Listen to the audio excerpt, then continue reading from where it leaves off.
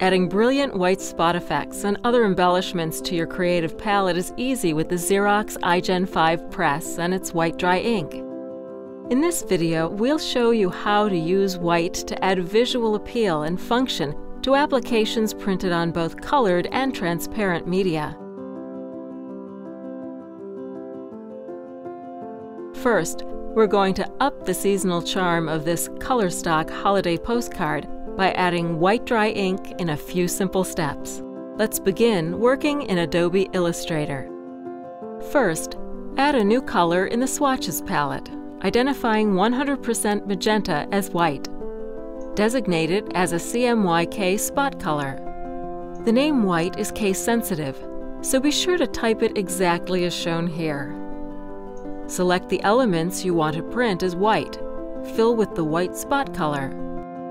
Next, select the CMYK elements and set the transparency to multiply. When your file is ready to be saved for print, save it as an Adobe PDF, following these specific instructions.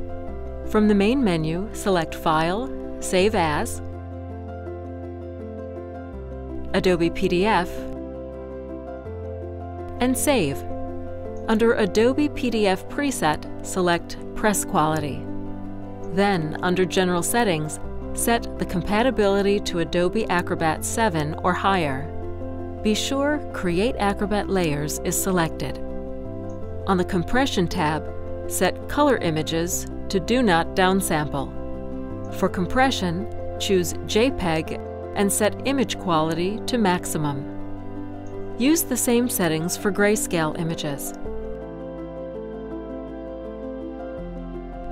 For monochrome images, choose CCI-TT Group 4. Set up with crop marks and bleeds if necessary. That's all there is to it. Be sure to ask your print provider for a proof to ensure your final design appears exactly as you intended. You might want to print white over CMYK. For example, to create an opaque background behind text or graphics on transparent media, like a window cling. Create a white layer, being sure to follow the case-sensitive naming convention discussed earlier. Then, create your white overlay by copying and pasting in place on the white layer, and choking slightly to account for possible registration variation. The press will automatically print the white layer over your CMYK layer in a second pass. Be sure your print operator is aware of your intent and check a proof to ensure optimal results.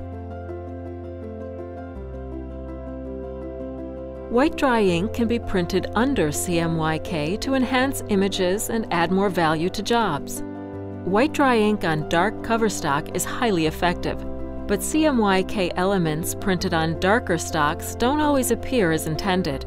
White dry ink solves this issue, allowing you to add brighter, more accurate images, like photographs, to projects printed on color stocks. Here, we'll place the white layer beneath the CMYK layer and create our white underlay by copying and pasting the appropriate shape in place and choking slightly to account for possible registration variation. Now in the CMYK layer, select the CMYK art. Then, in the Effects palette, select Multiply and save your file using the same PDF settings discussed earlier. If you find you want to add a second hit of white for added opacity, you'll need to create a white-only file, so only the white elements will print twice.